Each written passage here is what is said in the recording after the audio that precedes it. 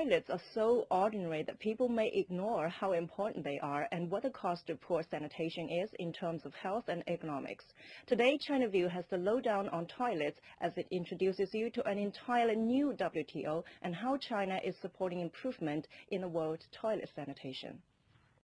World sanitation is a serious problem. In 2001, 2.4 billion people, or 40% of the world's population, were living in unsanitary conditions. Now the number has increased to 2.6 billion people. Instead of the number being controlled, it's continuing to increase. Each year, 1.5 million children die of diarrhea, more than the number of AIDS and measles-related deaths put together. In the past 11 years, the World Toilet Organization has done a lot of research on world sanitation conditions and provided people useful policies to improve them. For example, in 2005, Singapore changed the law to increase the number of women's public toilets. Men have extra urinals, and women should not have to queue up in long lines. The World Toilet Organization started the Sani Shop franchise model that trains the poor to become entrepreneurs, with very small factories manufacturing toilets and selling them to the local poor at very affordable prices. Village women work as sales agents for the manufacturer and earn a small commission on each sale. All materials are local, so they can be made cheaply. The World Toilet College has also been conducting training courses since 2005 to ensure that best practices and standards in toilet design, cleanliness and sanitation technology are adopted through training and education. We bring them to Singapore to transfer how to clean the toilet properly, their know-how. And we train a group of trainers, and now we are taking this course all over the world. We hope to train Chinese trainers so that they can train their cleaners. According to Sim, having better cleaning standards will make people better toilet users. People who go there get service and enjoy the toilet so much. When the toilet respects the user respects the toilet, and their behavior becomes so much better.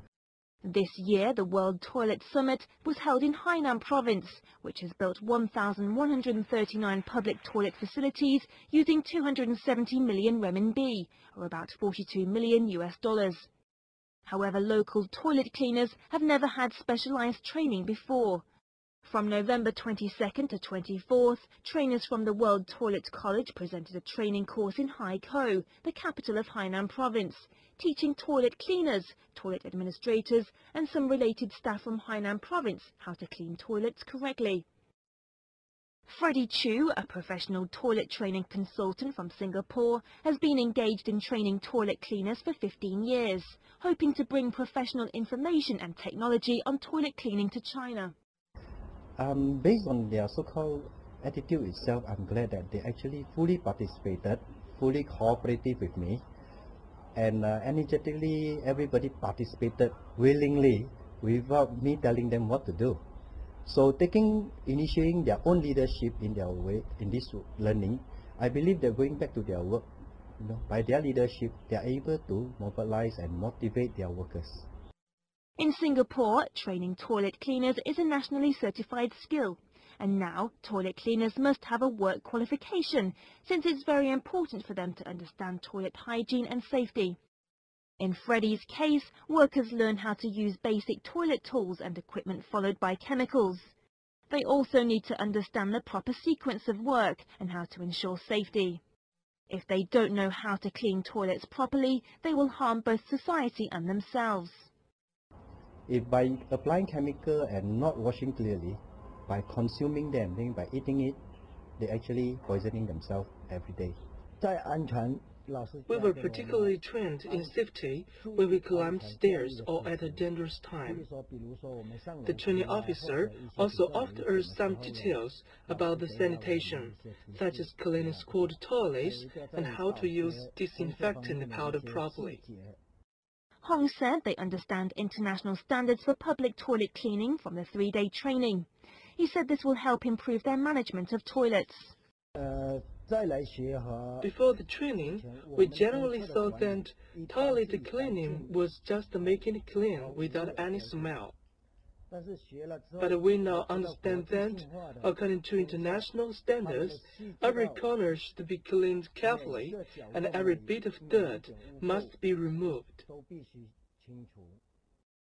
The public toilet is one of the most important communal facilities in people's lives. As the first and only training college of its kind, the World Toilet College supports the World Toilet Organization's commitment to reducing the number of people without access to sanitation. It also focuses on improving toilets and developing sustainable sanitation solutions, including ecological sanitation for the bottom of the pyramid. It's fantastic. It's, and I'll use the United States for example. Unfortunately, we don't have something as high level and as smart as a toilet college. In fact, our levels, although most people have toilets, public toilets are an issue for us, and little by little they're fading away due to financial things and security and cleaning. So the toilet college will help. If you have maintenance and cleaning, it'll help raise that level, and they'll continue to prosper and people will use them. I think that's definitely a good initiative. I have not been to the World Toilet College, but I would like to see the branches of this established in all the districts. So people should go, understand, and then go back and implement. I have not come across, and I would love to start one. This improves the quality of life of all the people who are sharing the toilets, and I think it is a very civilized way if we have good trained toilet cleaners. So World Toilet College is starting to train the Hainanese trainers, and we hope to train all the other trainers in China. Behind all Sim's work is a simple theory he calls ABCD. A is for ambience. In other words, a good atmosphere can make people feel happy to use a toilet which is dry, has no smell, and has good ventilation, lighting and accessibility.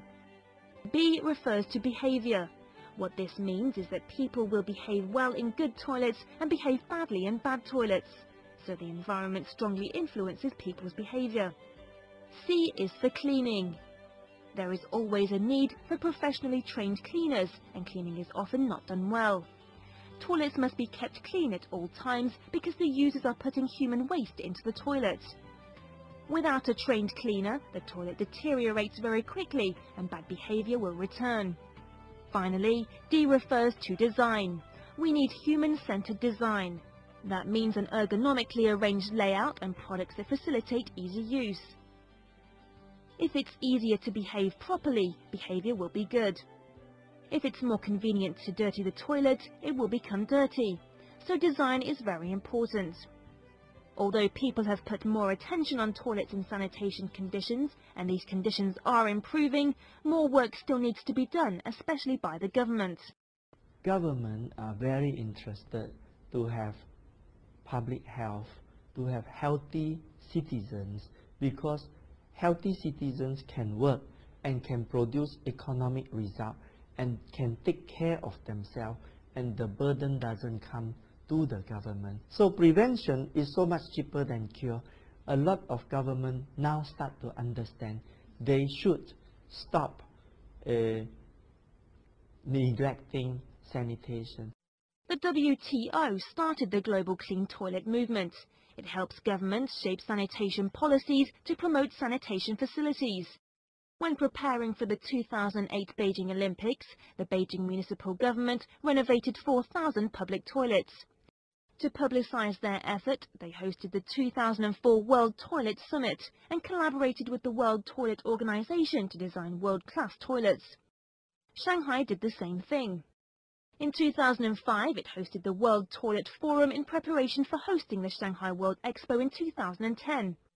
Other cities have also paid attention to their public toilets, and standards are now set for most cities around the world.